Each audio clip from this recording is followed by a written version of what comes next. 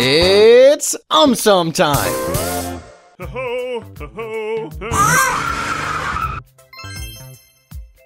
Why are pizza boxes square? 'Cause square is what's in right now. Nah. Hey you, come over here. Even though pizza's are round, square boxes are preferred. Why? This is because a square box is made using just a single cardboard sheet. Wow!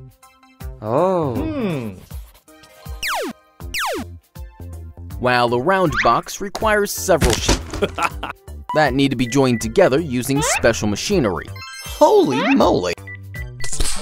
So, it is cheaper and simpler to make square boxes. Yes. As square boxes can be easily assembled on site, they are transported in the form of flat cardboard sheets, easily stacked on one another. However, round boxes need to be first assembled. This makes it difficult to transport and store these huge piles of boxes on site.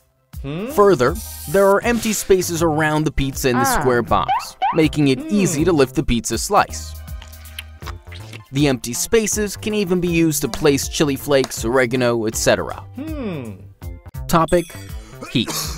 Why is a laboratory thermometer not used to check body temperature?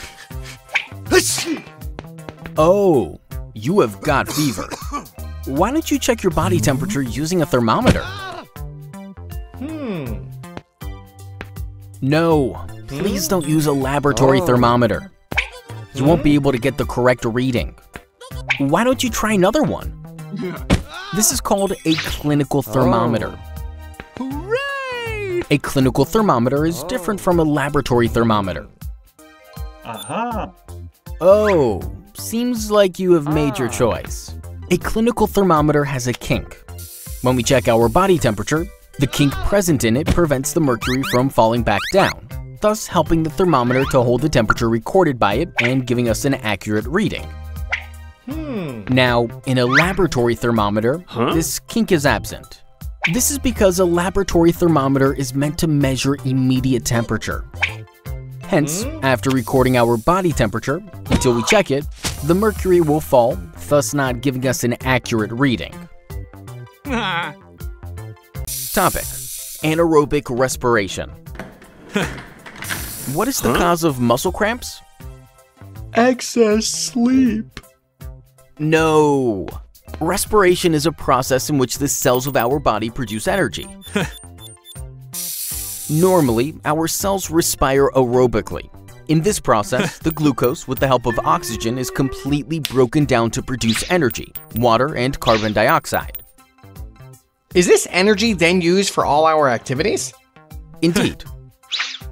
However, during heavy exercise, our body cannot deliver enough oxygen to the cells of our muscles. Hence, in such situations, anaerobic respiration helps us to produce some energy temporarily and thus continue our work.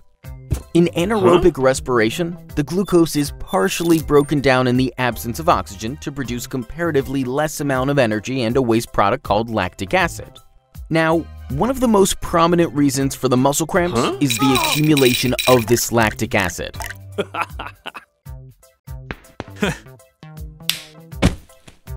Why is glass transparent? Give me minimum 5 years to unravel its mystery. Alright, now listen. Any substance is said to be transparent when particles of visible light, called photons, are not absorbed by the substance and thus they easily pass through the substance. However, if the photons get absorbed, then the substance is said to be opaque. But why do some substances absorb photons while others don't? Whether a substance will absorb the photons or not depends upon the gaps present in between the orbits of electrons of that substance. If the gaps in a substance are small, then the electrons of that substance are able to absorb the photons which pass through those gaps, making the substance opaque. However, in glass, the gaps are big. Hence, most of the photons do not get absorbed. They easily pass through those gaps, making glass transparent.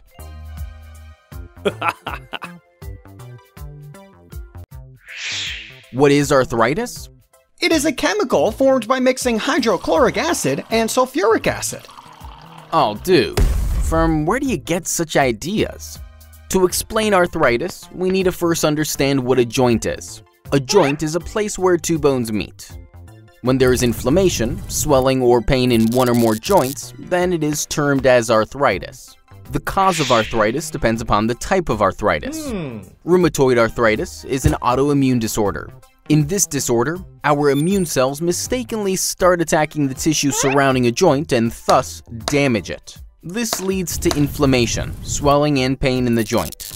Osteoarthritis occurs when the cartilage that cushions the ends of bones in a joint gradually breaks down and wears away.